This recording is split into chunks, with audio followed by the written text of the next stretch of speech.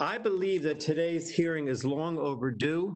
Day after day, our nation's tribal communities are suffering terrible inequalities, unequal access to safe drinking water, unreliable access to the energy grid, little or no broadband connectivity, unreliable funding from the federal government, and other systematic problems that have created unnecessary hardship and turmoil.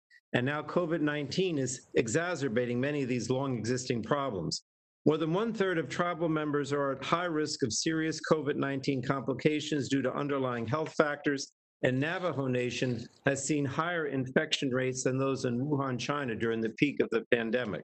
Despite this stark reality of the impact of COVID-19 on tribal communities, we've heard repeatedly about the struggles of tribal communities in accessing the personal protective equipment and testing needed to protect against COVID-19. As this pandemic rages on and COVID-19 cases continue to rise in many areas of the country, access to PPE and testing, as well as access to proper sanitation and well-equipped health facilities, will be critical to flattening the curve for tribal communities. And our tribal communities deserve better. That's why we're here to listen to representatives of tribal governments and organizations so we can ensure Congress meets its obligations to tribal governments and communities.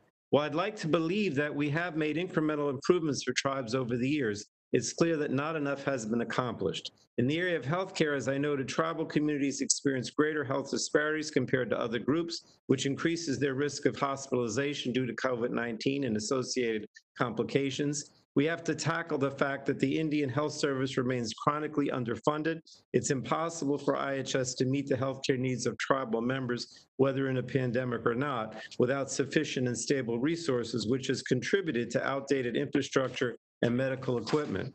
And while Congress has provided increased resources to IHS in recent coronavirus packages, the administration has failed to get this money to tribal communities swiftly, putting tribal members further at a disadvantage in receiving the testing, PPE, and healthcare access they need in order to respond to COVID-19.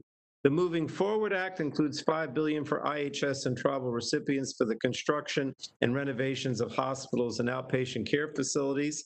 I also look forward to hearing about what the federal government can do to make sure all tribal communities have access to high-speed internet service. As you know, the pandemic has driven home how internet connectivity is essential for everyone.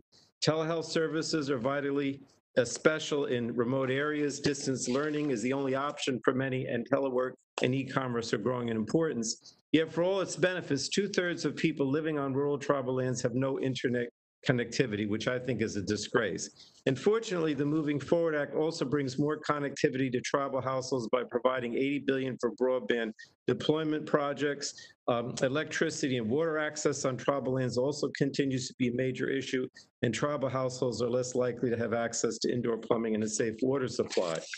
And the Moving Forward Act addresses these issues by investing $47 billion in drinking water, including the Indian Reservation Drinking Water Program, and $50 million to improve tribal communities' access to affordable and reliable energy sources.